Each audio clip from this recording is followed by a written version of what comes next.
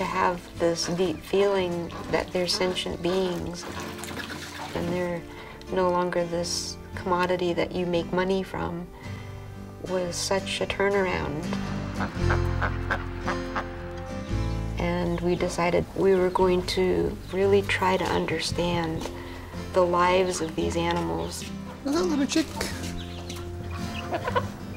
Like the chicken with her chick. If they're allowed to raise the babies up, there's that evidence of nurturing where the mother teaches her baby to scratch. And when there's a tasty morsel, she'll cluck to the baby.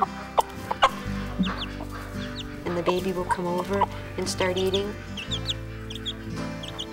I'll sometimes feed canned corn to the chickens and the ducks, and they love the canned corn. And the mother hen won't eat it. She'll pick it up and she'll drop it. And then the baby will come over and she'll consume it. And then kind of peek back in her little way.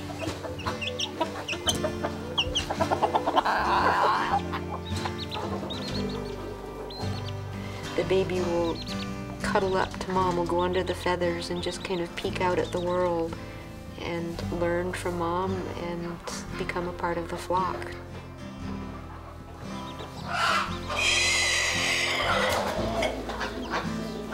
And if there's any sign of danger, the baby will go right underneath the mother, and the mother will always protect the baby.